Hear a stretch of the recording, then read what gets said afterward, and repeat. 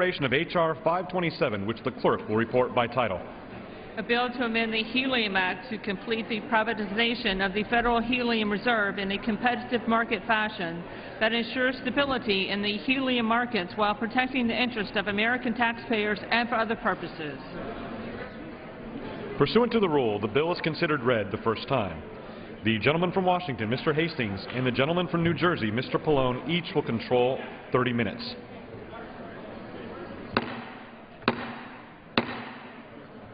House will come to order.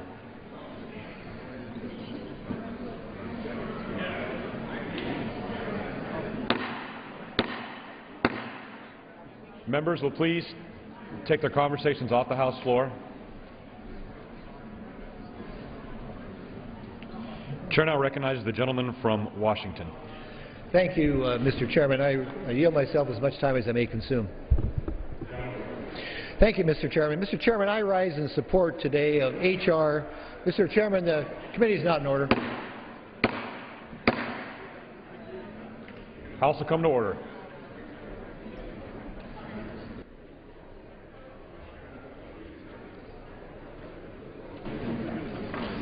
Members, please take their conversations off the House floor.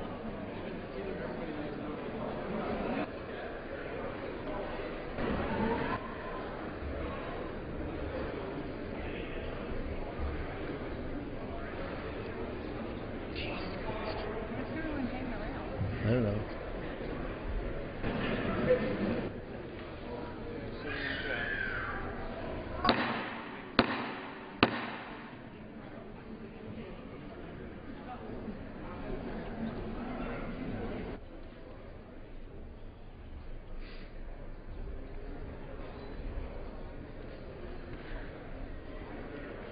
Chair now recognizes the gentleman from Washington. Thank you, Mr. Chairman. As I say, I rise in support of H.R. 527. This bill is necessary to protect our economy from an impending helium shortage and to inject free market principles into our federal helium program. The Federal Helium Reserve was first created after World War I, when we imagined a world where blimps would be the future of air travel and vital to our national security. Mr. Chairman, the House is not in order. House will come to order.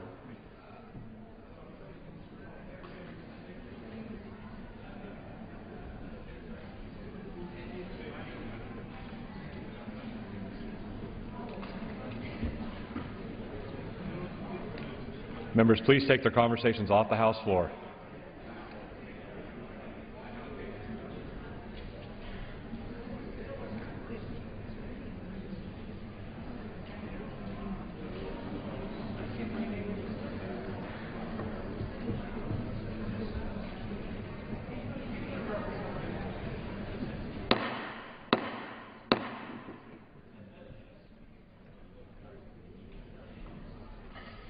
Gentleman from Washington may continue. Thank you, Mr. Chairman. Mr. Chairman, as I said, the Federal Helium Reserve was first created after World War I, when we imagined a world where blimps would be the future of air travel and vital to our national security efforts. Although this effort took a different course, it didn't stop the federal government from spending money on this program and stockpiling helium continuously through the 1980s.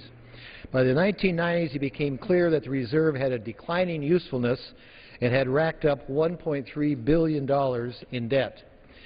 In response, Congress in 1996 passed legislation to implement reforms to the program and require the sale and privatization of the reserve by 2015 or when the debt was paid off, whichever came first. However, since its original decision to close the reserve, both the demand and uses of helium have dramatically changed. This has created a situation where the reserve's debt will be paid off sooner than expected, nearly 2 years earlier in October of this year. But while the debt will have been paid off, there will still be helium in the reserve. By law, then, the current federal helium program will end and the Bureau of Land Management, or BLM, will no longer have the authority to sell the remaining 11 billion cubic feet of helium. It's important to note, too, Mr. Chairman, that the reserve contains half of our U.S. domestic supply and 30% of the world's helium supply. So if Congress fails to act before October, we will artificially drop the helium supply and cause a global helium shortage that will cost jobs and severely disrupt our economy. Now, despite what many think, helium is not just used for party balloons. It is essential to our 21st century economy. Without helium, we wouldn't have life-saving MRI machines. We wouldn't have computer chips, fiber optic cables, or other devices used for our defense needs. The bill before us today is truly a bipartisan plan, and I am pleased to have worked with the lead Democrat on the Natural Resources Committee, Mr. Markey from Massachusetts, as well as our other colleagues on the committee, Mr. Flores of Texas and Mr. Holt of New Jersey. First, this bill would implement a new operating system for the Federal Helium Reserve over the next decade that would include semi-annual auctions. This will ensure that we prevent a helium shortage and that the reserve stays open until nearly all of the helium supply is sold. And second, it will build on the reforms made in 1996 and inject more free market principles into the sales process to get a better and fairer return for American taxpayers. Over the last decade, the federal government has been selling helium from the reserve significantly below market prices.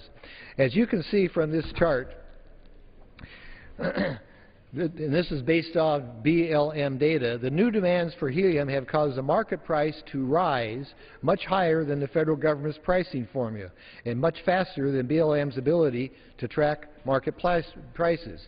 So as a result, this has cost taxpayers tens of millions of dollars. This has been confirmed by reports and testimony from both the Government Accountability Office, GAO, and the Department of Interior Inspector General. The big gap is right here. This is what we're selling it for, and this is what the market price is. In addition, the current program restricts sales to only a few companies through an allotment system that is essentially an oligarchy for federal helium. Nearly 100% of our helium supply is being put into the hands of 4 refiners that directly benefit from the low federal pricing formula, while other competitors are locked out. The current cheap price of helium gives an unfair market advantage to these handful of companies. So implementing semi-annual helium auctions will inject much-needed competition into the program and help establish a fair market price for helium. According to the CBO, this bill will bring in over $340 million to the Treasury over the next 10 years. The bill also includes important reforms to increase transparency and to prevent supply disruptions. Now, Mr. Chairman, over 20 groups representing the end users of refined petroleum, and these are high-tech manufacturers of semiconductors, aerospace technologies, medical devices, chemicals, fiber optics, and scientific research, all have called for passage of this legislation. Although this bill enjoys broad bipartisan support, I do want to take a moment to directly address some concerns that have been raised throughout this legislative process. First, doing nothing is not an option. While I recognize that many people don't believe that the federal government should be in the helium business, and I would agree, we must recognize the realities of our current situation. Helium is too essential to our economy to essentially cut off the valve at the reserve. We need this bill to protect our economy from severe disruptions and provide additional time for new development of alternative domestic helium resources so that our country and economy is prepared for when the reserve does close. However, this bill will make sure that we are building on the reforms in the 1996 Act and that we are managing and selling the helium in a more responsible manner. Second, maintaining the status quo is not an option. Under conditions in the current law, the entire program comes to an end this October. So simply authorizing the continuation of the current program does nothing to address the current issues with the federal pricing formula and the need to implement free market reforms. We cannot keep selling helium to a handful of companies, and instead we need an open helium market that encourages more bidders, more competition, and more accurate pricing in order to get the best return for the taxpayers. So what we need then, Mr. Chairman, is no more lucrative handouts, No more government picking winners. What we need is good old American competition. And finally, this bill will do absolutely nothing to interfere with private business contracts and will not create instability within the helium market. With or without this legislation, the existing helium program and existing contracts all will end in October of this year. This bill violates no contracts because none will exist when certain conditions in current law expire, which we think will be this October. This is why Congress must act before October to establish a new helium program to finalize the sell-off of the helium in the reserve. The bill will protect our economy from a harmful helium shortage and implemented much-needed reforms to update the federal helium program so it better reflects the uses and demands for helium in the year of 2013. Mr. Chairman, this is a good bill. It's a bipartisan bill. I'm glad I had support working with my colleagues across the aisle on the committee. It's a good bill, and I urge passage of this legislation, and with that I reserve my time. The gentleman from Washington reserves. The gentleman from New Jersey, Mr. Holt, is recognized. I yield myself such time as I may consume. The gentleman's recognized. Thank you, Mr. Chairman. I rise in support of H.R. 527, and I begin by commending and thanking Chairman Hastings for his bipartisan leadership, his outstanding leadership on this legislation and other things before the committee. This bill was drafted in close cooperation with the Democratic minority, and I thank the chairman of the committee. He worked with Ranking Member Markey and me and Representative Flores, and we've put together, I think, a solid piece of legislation. The legislation is an example of how we can work together. I wish it were moving faster on the floor today and tomorrow, but it is a cooperative undertaking. As the chairman said, helium is critical for magnetic resonance imaging, MRI machines, for NASA rocket operation, for high-tech manufacturing, and for all sorts of scientific research. For many of these applications, there is no replacement for helium with its truly unique properties. Far-sighted legislators established a federal stockpile many decades ago. That was good, and as important uses of helium were recognized over the decades, we can be thankful that the stockpile existed. The frenzy of privatization under the Gingrich era in Congress has now made this legislation necessary. Our nation's federal helium reserve supplies nearly half of the helium used in the United States. And if Congress fails to pass this legislation, by the end of the current fiscal year, the Interior Department's authority to continue operating the reserve will expire. If this is allowed to happen, nearly half of America's helium supply would be cut off overnight, creating truly a crisis in healthcare, research, in electronic manufacturing, and many other areas. That's the immediate problem that this legislation would solve. But there's a second, potentially more severe problem to be addressed. At the current withdrawal rates, we have only 5 to 7 years of helium available from the reserve. Reviews by the National Academy of Sciences, the Government Accountability Office, and the Interior Department Inspector General's Office have all concluded that we are not selling the nation's helium at market prices. Since federal helium comprises such an enormous percentage of the global supply, the price set by the Interior Department controls, as required under the guidelines established some years back, the global price of helium is artificially low.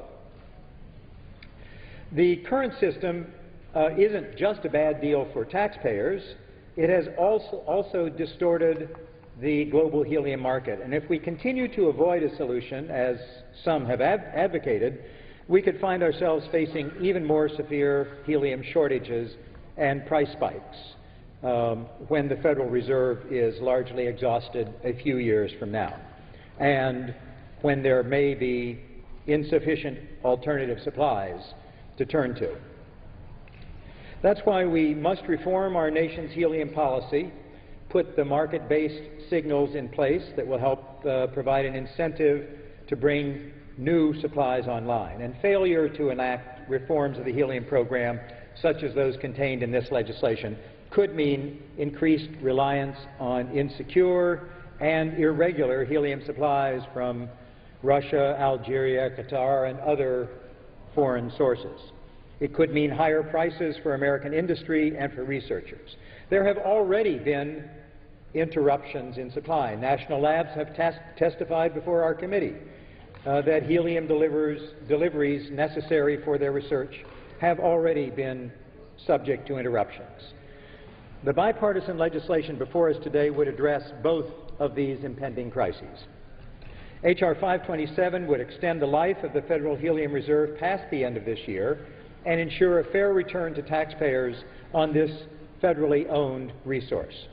It would generate more than $300 million for American taxpayers, as estimated by the Congressional Budget Office.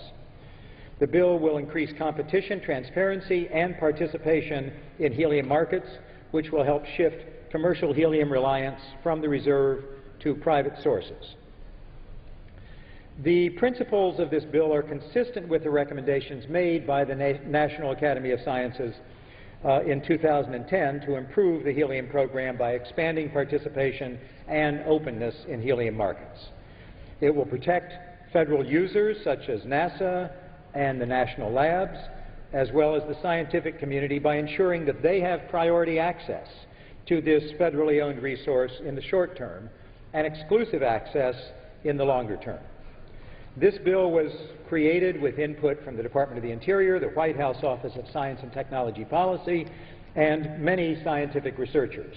It has the support of the American Physical Society and many other groups, and many helium users, such as corporations like General Electric, Siemens, Philips, Intel, Applied Materials, Dow Chemical, IBM, Texas Instruments, and many others. It's a product of close work between the majority and the minority members of the committee, and again, I thank the majority for providing that collaboration with us. It's a good bill, provides a workable solution to a real problem. I urge its adoption. I wish we could deal with this problem, with this bill promptly, and all the amendments promptly. We could be done in less than an hour. And then we could turn our attention to other concerns that Americans have: jobs and education and training for workers, a conference committee to reconcile the differences between the House and the Senate budget resolutions, removing the thoughtless sequester that the majority imposed on the country, affecting air traffic control and food inspections and Head Start slots and medical research and many other things. But instead, we will postpone the consideration of the amendments until tomorrow, I'm sorry to say, and eat up valuable time that we could spend dealing with America's pressing problems. Nevertheless, I look forward to the passage of this bill, and I urge my colleagues to support it. The gentleman from New Jersey reserves. The gentleman from Washington is recognized. Thank you, Mr. Chairman. I am very pleased to yield 2 minutes to the gentleman from Virginia, a valuable member of the Natural Resources Committee. The gentleman from Virginia is recognized for 2 minutes. Mr. Chairman, I rise in support of H.R. 527, the Responsible Helium Administration and Stewardship Act. H.R. 527 is important legislation for our nation's high-tech, defense, medical, and scientific industries. It will ensure the continued operation of and sales of helium from the Federal Helium Reserve, providing a stable and secure supply of a critical material for the next several years. This legislation represents a significant step forward in addressing the concerns associated with the helium supply from the Federal Helium Reserve. This also creates a situation where we have a reliable source of helium that's critical to the strategic interests of this nation. This bill also provides for continued operation of the reserve in the sale of helium to private entities, thereby helping to ensure a stable and secure supply of helium in the near term. It provides price transparency through clear reporting requirements for both the Bureau of Land Management and for those who purchase helium. And for many industries throughout the United States, this reliability and transparency is absolutely critical. H.R. 527 is important and is urgently needed to address this nation's helium supply, and making sure, too, that we keep in mind the implications it has for both our national and our homeland security. I'd like to applaud Chairman Hastings and Ranking Member Markey for their work on this bill, and I urge my colleagues to support it. With that, Mr. Chairman, I yield back the balance of my time. The gentleman from Virginia yields back. The gentleman from New Jersey is recognized. Mr. Chairman, I yield 3 minutes to the gentleman from Georgia, Mr. Johnson. The gentleman from Georgia is recognized for 3 minutes. I thank the gentleman. Mr. Speaker, like a kid at a carnival, I rise in full support of H.R. 527, the Responsible Helium Administration and Stewardship Act of 2013. Mr. Speaker, I'm relieved that, and I'm sure that the American people are relieved as well, that Congress is finally going to do something about one of the most pressing issues of the day. That is, we've got to ensure access to helium for all.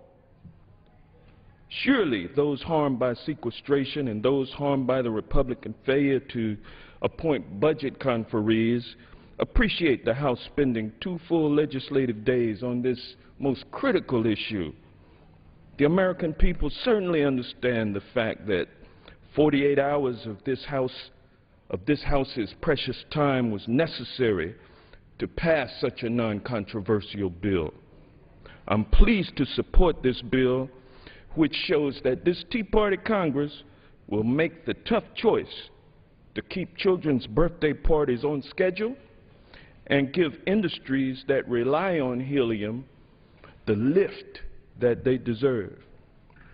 Imagine, Mr. Speaker, a world without balloons. How can we make sure that the injustice of there being no helium for comedians to get that high-pitched voice that we all hold near and dear to our hearts? Imagine a world without balloons. Today, the House has chosen to just simply float above it all. And finally, we're going to do something for the American people, and we should all pat ourselves on the back for that. Too often lately, this body has sat deflated. Not for a lack of hot air, mind you, but seriously, ladies and gentlemen, unlike a noble element, this House has failed to act on Americans' real concerns. There are serious reasons to support this bill, and I do look forward to supporting it. The substance of this bill is not the focus of my sarcasm today, Mr. Speaker. My point is that America would be much better off if this Tea Party Republican Congress brought to the floor issues that mean the most to Americans, like appointing a conference committee to work out a budget with the Senate. Sadly, Republicans are just blowing in the wind and can't seem to tether themselves down to take up such an important task. 30 seconds. If the gentleman needs additional time, I gladly yield 30 seconds. 1 minute. 1 minute. Thank The you. gentleman's recognized for an additional minute. Thank you. Sadly, Republicans are just blowing in the wind and can't seem to tether themselves down to take on such an important task. They float off in different directions, unable to appoint conferees to negotiate with the Senate. Yesterday, despite the gravity of the matter, the Tea Party Republicans couldn't even agree on their own health care bill, which was named the Help Sick Americans Now Act. With a title like that, I'm flabbergasted. I'm helium flabbergasted that they could not pass that bill. Yesterday we spent all day debating that bill, and today, after their failure to pass it, they've decided to, they have pretty much made a decision that sick Americans can wait. We need laughing gas because of the inability of the Republican House to deal with the difficult issues. It's real sad. We need some laughing gas. The sequestration, which is delaying flights, harming our economy. 15 more seconds. I yield the gentleman 15 seconds. Gentleman's recognized for an additional 15 seconds. With sequestration, delaying flights, and harming our economy, our nation needs a little gas. And say what you will, but this is just the best thing that we could do here. So I'd like to float a simple idea. Stop wasting our time. Let's get to the business that is meaningful for Americans. And I support this bill, and I yield back. The gentleman's time's expired. The gentleman from Washington is recognized. Mr. Chairman, I want to ask my friend from New Jersey. I have, at this point, no more requests for time. One may be coming, but if he's prepared to close, I'm prepared to close. We have at least one more speaker I'll reserve my besides time. my closing. I'll reserve my time, and I may have another speaker coming. I'll reserve my time. The gentleman from Washington reserves. The gentleman from New Jersey is recognized. I yield 3 minutes to the gentleman from New York, Mr. Tonko, who counts among his constituents many who work in technical industries and laboratories who depend on helium and understand that although there are a lot of easy jokes about helium, this is a serious matter. It's a serious matter that we should move along with promptly. The gentleman from New York is recognized for 3 minutes. Thank you, and thank you, Mr. Speaker, and thank you, Representative Holt. I want to thank Chairman Hastings and Representative Markey, Representative Holt, and other members of the Natural Resources Committee for working steadfastly together to bring this important bill to the floor. The Federal Helium Reserve was created, as we know, in 1925, long before today's many uses of helium were envisioned. Now this element has become an essential ingredient to our nation's research, our nation's medical, technology, manufacturing, space, and defense activities. Helium is used in welding and in the manufacturing of fiber optic cable and semiconductors. Medical imaging has become a vital tool in the healthcare system, and every MRI requires helium. The list of applications for this element is long and touches many important industries. When the current law passed in 1996, the situation with respect to helium's value and usage was quite different, and there was an expectation that additional private sources of helium would be developed and then, of course, enter the market. For a variety of reasons, that has not yet happened on a sufficient enough scale to ensure a stable supply of helium to meet our national demand for this basic element. The federal government, through the Bureau of Land Management, needs to remain engaged in this market for an additional period of time. The United States Reserve is about 40% of the worldwide supply of helium.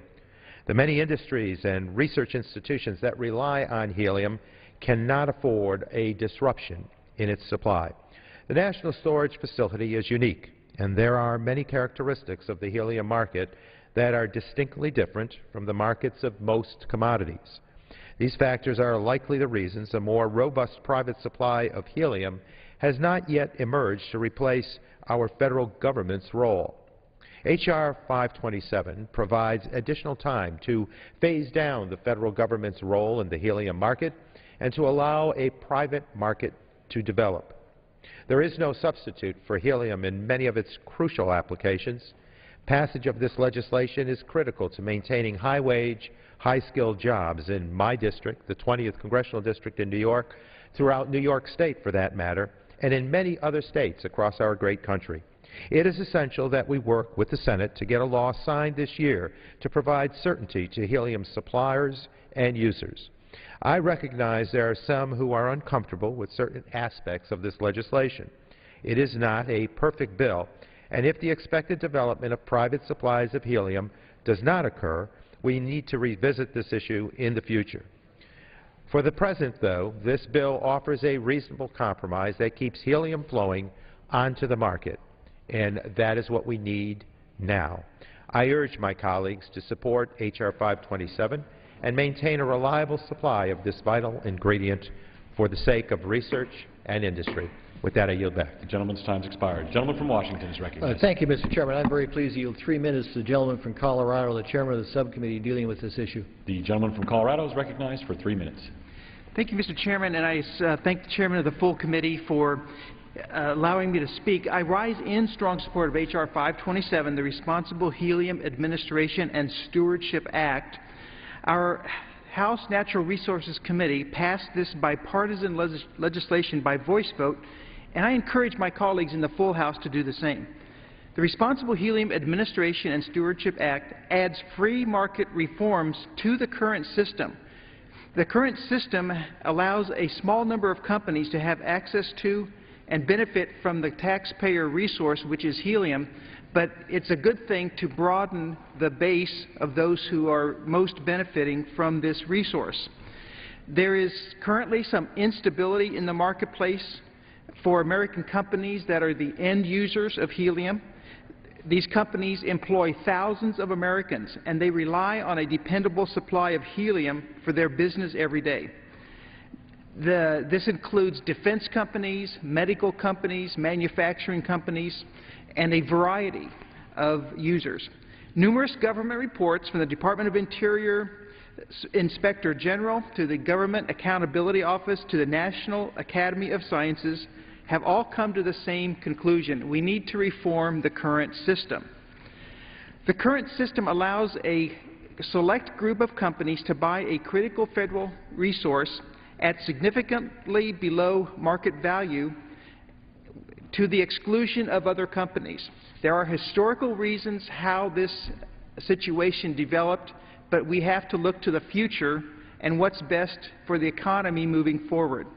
As a result, the American people are potentially being denied tens or even hundreds of millions of dollars of additional revenue because this federal taxpayer resource is sometimes being sold at under market values.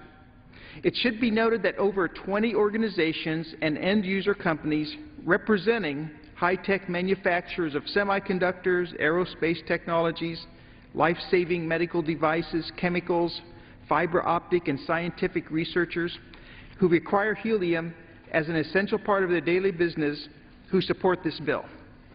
H.R. 527 will ensure that these industries employing thousands of Americans and vital to the United States can obtain a reliable and secure source of helium while ensuring American taxpayers that they receive the best possible market value for this taxpayer resource.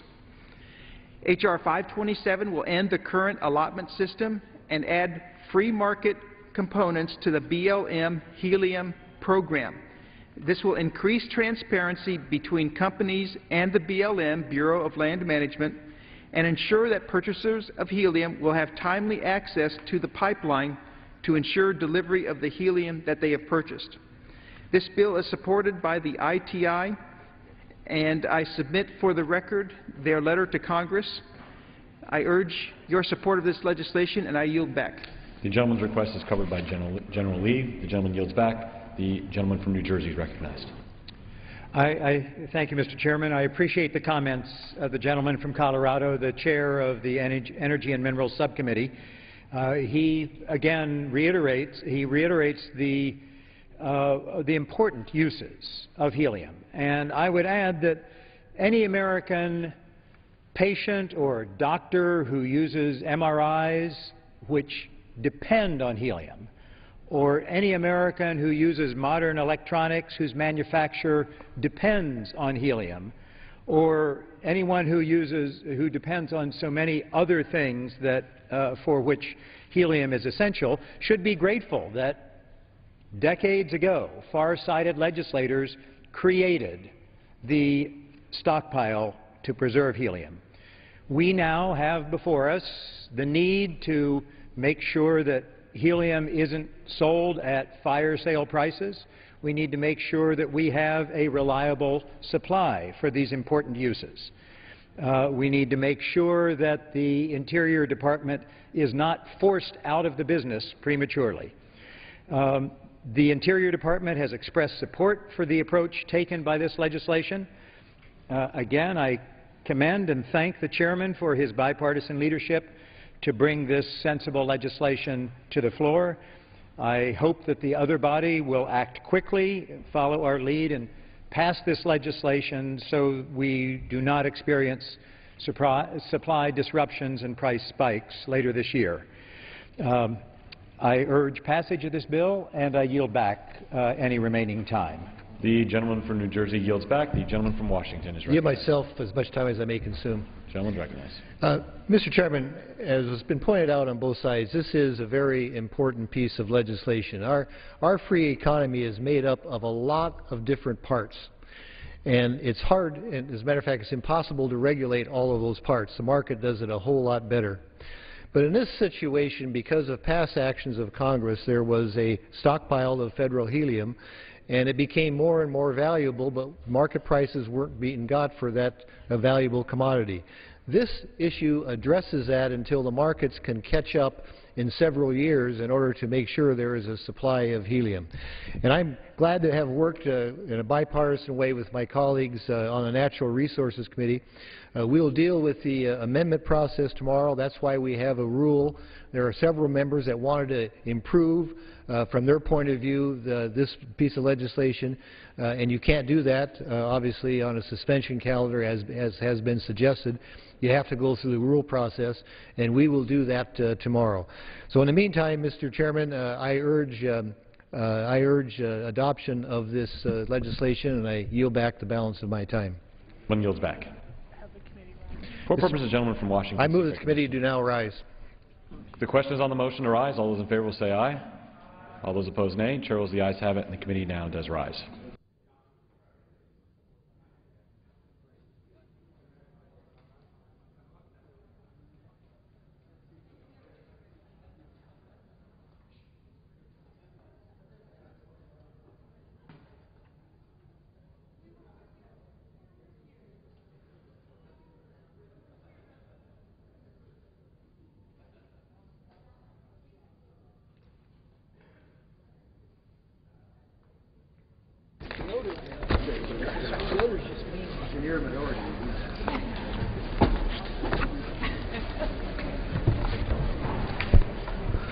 The House will be in order, Mr. Chair. Mr. Speaker, the Committee of the Whole House on the State of the Union, having had under consideration H.R. 527, directs me to report that it has come to no resolution thereon. The Chair of the Committee of the Whole House on the State of the Union reports that the committee has under consideration H.R. 527 and has come to no resolution thereon.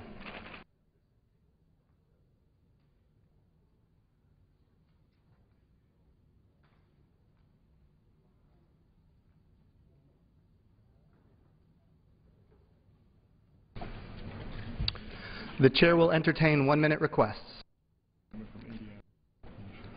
For what purpose does the gentleman from Indiana seek recognition? Without objection. Thank you, Mr. Speaker. Kermit Gosnell is a real-life Hannibal Lecter.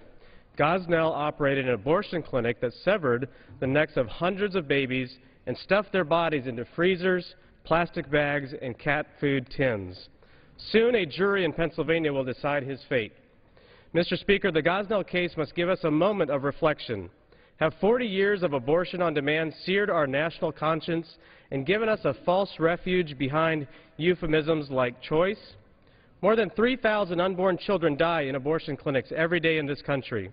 While none of these deaths attract the headlines of the Gosnell case, each loss is a tragedy. Each of these defenseless babies are just as innocent as Gosnell's victims, just as human as you and I, and just as precious as our own children. There is no moral distinction between killing a baby 5 minutes after birth or ending her life 5 minutes or even 5 days before delivery. In the coming weeks, more questions will be asked. Who referred patients to Gosnell's House of Horrors, and what can be learned from these atrocities? Today, we all ought to re-examine our national conscience. I yield back. For what purpose does the gentleman from Florida? Question unanimous consent to address the House. Without objection. Thank you, Mr. Speaker. Every day, over 3,200 children are aborted in this great country, the same country that is called the land of the free and the home of the brave. This isn't just unacceptable, it's a horrific tragedy. And my heart goes out to all the women who feel that abortion is the only option. God made them special and made their children special too. These children aren't free and will never have the option to be brave. Currently in Philadelphia, Kermit Gosnell, an abortion doctor, is on trial for multiple counts of murder. One count is for a woman who died during an abortion at his clinic. The horrific findings of Mr. Gosnell's clinic serve as just one more devastating wake-up call. As a country, we should work to protect everyone, including women and children. When will we be bold enough to enact serious changes? These children are precious and are truly gifts. We should not use any taxpayer dollars to fund abortion, and I also believe that we should prohibit abortions for unborn babies who are more than 20 weeks old in utero, which is why I recently co-sponsored the District of Columbia Pain-Capable Unborn Child Protection Act. With that, Mr. Speaker, I yield back the balance of my time. For what purpose does the person from New Jersey rise? Speaker, I ask unanimous consent to address the House for 1 minute and revise and extend my remarks. Without objection. Mr. Speaker, the Jeffrey Dahmer-like murder trial of an abortionist named Kermit Gosnell is replete with shocking testimony of beheadings, unfathomable abuse, spinal cord snippings, death, and body parts in jars. But how different, really, is Gosnell's House of Horrors from the abortions that occur in clinics around the country every single day? Not much. Not much at all. Mr. Speaker, will Americans ever be told the horrifying details as to how and how often abortionists dismember, decapitate, and chemically poison innocent babies? Last week, reporter Timothy Carney asked participants in a call hosted by the pro-abortion group RH Reality Check, quote, what is the distinction between what Gosnell did and what a late-term abortionist like Leroy Carhart does? Professor Tracy Weiss responded, quote, when a procedure that usually involves collapsing the skull is done, it is usually done when the fetus is still in the uterus, not when the fetus has been delivered, end quote. That's it? It's just a matter of where, in the womb or not, that this violence against children is construed to be okay?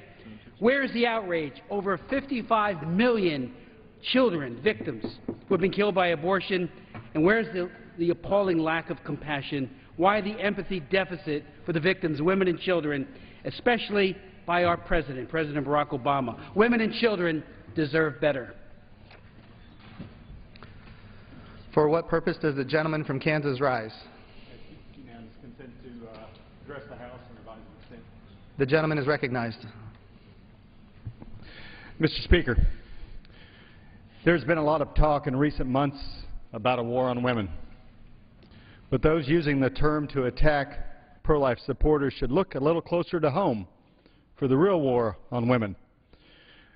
Abortion proponents would like us to believe that the atrocities being discussed at the murder trial of Philadelphia abortion provider Gosnell are neither standard nor acceptable practice in the abortion industry, but evidence indicates otherwise.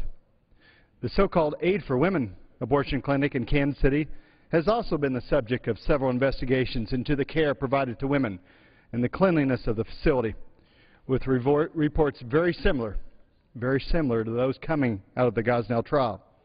And with abortion providers all up and down the East Coast referring patients to Gosnell's clinic, I find it hard to believe that no one knew of the conditions, the wretched conditions at this clinic.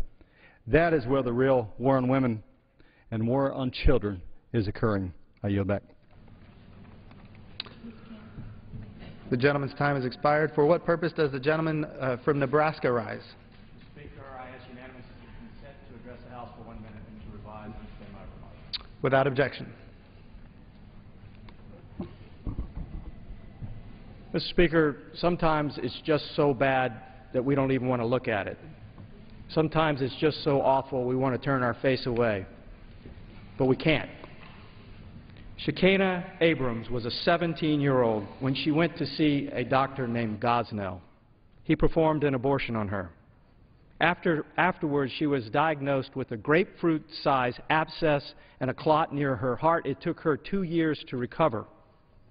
She was just a child, Mr. Speaker. This Dr. Gosnell waged his own private war on women. And for what? For profit. Now, thankfully, he's on trial, and thankfully, more and more people are learning about this. Maybe, Mr. Speaker, we just don't want to look because it is so awful. Maybe it's challenging our very premises, our very understanding of what this choice for abortion really leads to. But we have to look, and we have to recognize how deeply we are inflicting wounds upon our very selves. Mr. Speaker, women deserve better. Our nation can do better. Why not help young women like Shekinah and let the healing begin? I yield back. The gentleman's time has expired. For what purpose does the gentleman from Pennsylvania rise? Mr. Speaker, I ask unanimous consent to address the House for 1 minute to revise and extend my remarks. The gentleman is recognized. Mr. Speaker, I join my colleagues to continue to shine a light on the human rights abuses that are the subject of the Kermit Gosnell trial in Philadelphia. Dr. Gosnell's practice included a procedure he called snipping. This appalling procedure ended the lives of some of the youngest members of the human family. A culture of life needs to reject the philosophy that gives rise to such horror, and no organization that would support the ending of such young lives should receive 1 dime of federal funding. I thank the Speaker, and I yield back. Gentleman's time has expired. For what purpose does the gentleman from Indiana rise? I rise to address the House for 1 minute to revise and extend. The gentleman is recognized. Mr. Speaker, I rise to highlight the deeply disturbing case of Dr. Kermit Gosnell, who is currently charged with 4 counts of first-degree murder and 1 count of third-degree murder related to the botched abortions at a Pennsylvania clinic. Former employees have testified that he delivered babies and then killed them by snipping their spinal cords with scissors.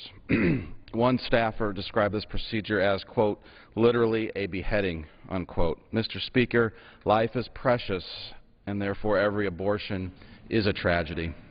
But this case exposes the full horror of abortion carried to its logical end. As columnist Kirsten Powers recently wrote, the difference between late-term abortion in the womb and the murder of a newborn infant is simply merely a matter of geography. In response to a nearly total lack of coverage by mainstream media, I and many members who stand today here, including Marsha Blackburn, Steve Scalise, and the whole cadre of folks that are speaking today, wrote to the heads of the major TV networks demanding that they cover this and other high-profile abortion controversies. Thankfully, this case has begun to receive the attention it deserves, and Americans are discovering that this is not about pro-choice and it's not about pro-life, but it's about basic human rights. Thank you, and I yield. Gentleman's time has expired. For what purpose does...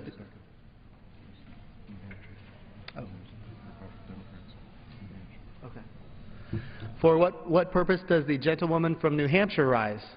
I ask unanimous consent to address the House for 1 minute and to revise and extend my remarks. Without objection. Thank you very much. Thank you, Mr. Speaker. This week I am introducing common sense legislation to encourage public and private partnerships to help meet the needs of New Hampshire students and businesses. The Workforce Development Investment Act would give tax incentives to firms that partner with educators to improve workforce development and job training for students. Training a highly skilled 21st century workforce is critical for growing our economy, creating jobs, and strengthening the middle class. When we invest in our workforce, more employers will invest in the United States and in the Granite State. Our students will be more competitive in the job market. Our businesses will be more successful in the global economy. Right now, there are companies like W.H. Bagshaw in Nashua, New Hampshire that are looking to hire but struggling to find workers with the right skills for the job. My bill would help close this skills gap by providing incentives for businesses to team up with educators to teach our students the skills they need to compete and succeed. This is a common sense proposal, and I urge your support. Thank you, Mr. Speaker. I yield back the balance of my time. The gentlewoman's time has expired. For what purpose does the gentlewoman from Minnesota rise? I ask for unanimous consent, Mr. Speaker, to address the House for 1 minute and revise and stand. Without objection. Mr. Speaker, it's difficult for me to even speak about this subject today. I'm a woman who's been privileged to give birth to 5 children, and I've also taken 23 children into my home as foster children. It's very hard for me to imagine, Mr. Speaker, that a doctor in this country, a doctor who took an oath to do no harm, would in fact kill a woman at his abortion clinic, and he would sever the heads off of 4 babies that were born alive, and potentially others, and commit one gruesome act after another, and shamelessly the mainstream media has all but gone silent and failed to cover this horrific violence against women. No one, Democrat or Republican, believes in violence against women. We abhor it. But there's nothing that comes close to what's happened in this abortion clinic in Pennsylvania. And the officials in Pennsylvania and the State Department, unfortunately, it appears, willfully ignored this heinous crime. And also it appears that this has been ignored now across our nation. Well, we won't. And I thank God for the men who've stood up here today to stand for women and against violence against women. And I lend my voice and my support to that effort as well. I yield back. Time has expired. For what purpose does the gentlewoman from Arizona rise? I request unanimous consent to address the House for 1 minute and revise and extend my remarks. Without objection.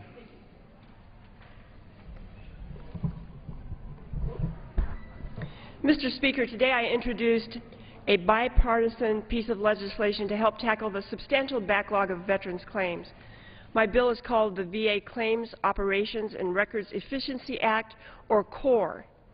It directs the Department of Defense to enact an efficient electronic transfer of veterans' records instead of the outdated paperwork process that is currently being used. The average veteran waits more than 250 days for a decision on a claim. About 175 days of that time is the VA waiting for the DOD to send the complete records. In Arizona's District 1, one of my veterans caseworkers is helping several vets who've waited more than 2 years. This wait time is simply unacceptable. Federal agencies must leave paperwork in the past and adopt efficient electronic approach. I thank my colleague, Chairman Kaufman, for co-sponsoring this bill. Helping our veterans isn't a partisan issue, it's a national responsibility. Let's end the backlog so we can keep the promises we made to our veterans. Thank you, Mr. Speaker, and I yield back. The gentlewoman's time has expired. For what purpose does the gentleman from Michigan rise? I'd like permission to speak to the House for 1 minute and revise and extend my remarks. The gentleman is recognized. Without objection. I am glad our country is having a conversation about gun violence. It's about the children, we say. I am glad our country is discussing immigration reform. It's about the children, we say. I am glad we are finally having a conversation about our trillion-dollar deficit. It's about the children, we say. Every day this chamber debates and votes on legislation, all in the name of the children, we say. Well, baby A was a child. He had 10 fingers and 10 toes, and he moved. He moved before those scissors were jabbed in the back of his head, and he moved in reaction to the pain he felt. Baby B had 10 fingers and 10 toes. He kicked in his mother's womb. His mother was a child herself, scared, frightened, looking for an adult to help her. Dr. Gosnell, his staff, the health department, and even national pro-choice organizations were in no way concerned with these women, their health or well-being. Instead, these entities either turned a blind eye or they were more devoted to a political ideology rather than the sounds of babies drowning in toilets. Thank you very much, Mr. Speaker. I yield back. The gentleman's time has expired. For what purpose does the gentleman from Oklahoma rise? Ask unanimous consent to address the House for 1 minute and revise extend my remarks. Without objection. Thank you, Mr. Speaker. In Philadelphia, an abortion clinic murder trial is about to go to the jury next week for the death of 4 children and 1 adult. The 1 adult was killed by an overdose of drugs that she was given during the abortion procedure. The 4 children represent many children that were delivered completely and then their spinal cord was cut while they were outside the womb. The defense has said those children would have died anyway. They were small. The drugs they had been given would have killed them already. The surgical destruction that happened during the actual abortion procedure would have died, so those children don't matter. They shouldn't count as a murder. They wouldn't have lived anyway. We're going to ask 2 questions with that and introduce you to someone. One is, what is the difference in 3 feet between delivering a child and snapping their spinal cord or killing them in the womb? And the second is, why would we do this to children in the first place? I'd love for you to meet Olivia. She goes to high school with my daughter. She was born in 1906 at 1 pound, 2 ounces, just over 20 weeks of delivery. The very same as these children that were killed that day and many days in that Philadelphia abortion clinic. We have got to stand for life. We cannot be a nation that does this to our children. With that, I yield back. Gentleman's time has expired. For what purpose does the gentleman from Louisiana rise? Ask unanimous consent to address the House for 1 minute. Without objection. Thank you, Mr. Speaker. I rise to raise awareness about the trial that's going on in Philadelphia. Dr. Kermit Gosnell is on trial right now for murder of at least 4 babies who were born alive as the result of a botched abortion, as well as a mother who was murdered during the process of an abortion at the hands of Dr. Gosnell. Now, just a few days ago, more than 70 members of Congress sent a letter to the heads of all the 3 major networks asking why they're not giving fair coverage to this trial. I think we all recognize if Dr. Gosnell used an AK-47 instead of a scalpel, the media coverage would rival a natural disaster, yet barely a peep comes from the mainstream media because it happened to be an abortion doctor who was actually performing abortions. This is one of those untold stories in our country that we all need to stand up for, Mr. Speaker. That's why we're here today. We're going to continue to stand up for the lives of the unborn and for their rights. Yield back the balance of my time. The gentleman's time has expired. For what purpose does the gentleman from Arizona rise? Mr. Speaker, I ask unanimous consent to speak to the House for 1 minute. Without objection. Mr. Speaker, today I join my colleagues to express my disgust and anger at the barbaric actions of Dr. Kermit Gosnell. The facts of this case are gut-wrenching. As a father, a Catholic, as a health care provider, I believe in protecting the unborn. This case isn't only about upholding the sanctity of life, but it is also about patient care and safety. Further, it shows many in the mainstream media will turn a blind eye to the murder of infants if it suits their political agenda. Regardless of one's abortion position, no one can defend Gosnell's practices, yet his criminal case proceeds without the national outcry for justice that we have heard on other murder cases. Do we value the lives of infants or the health care of mothers who endured such horrific medical care? The lack of oversight allowing Dr. Gosnell to operate under horrific conditions, perform late-term abortions, and murder babies should be scrutinized in the same manner as other serial killers. My hope is our actions today shed light on this case and start a conversation to be sure that this never happens again. Mr. Speaker, I yield back. Gentleman's time has expired. For what purpose does the gentleman from Michigan rise? Mr. Speaker, unanimous consent to address the House for 1 minute. Without objection. Thank you, Mr. Speaker. I rise with my colleagues today to ask why the media has not reported on this atrocity that's been going on related to Dr. Gosnell. I rise also as a member of Congress, but also a minister. And I read an article just recently on this very issue that really brought to my attention what the problem is, why the media won't report. The article talking about Dr. Gosnell said he regularly and illegally delivered live, viable babies in the 3rd trimester of pregnancy, and then murdered these newborns by severing their spinal cords with scissors. He overdosed his patients with dangerous drugs, spread venereal disease among them with infected instruments, perforated their wombs and bowels, and on at least 2 occasions caused their deaths. Over the years, many people came to know that something was going on here. But then Mr. Speaker, it ends by saying, but no one put a stop to it.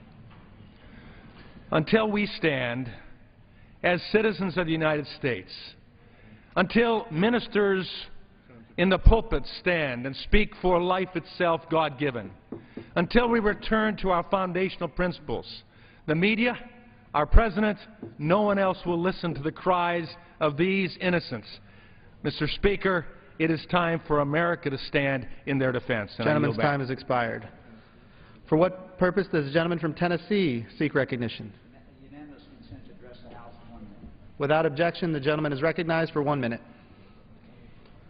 Thank you, Mr. Speaker, and I stand today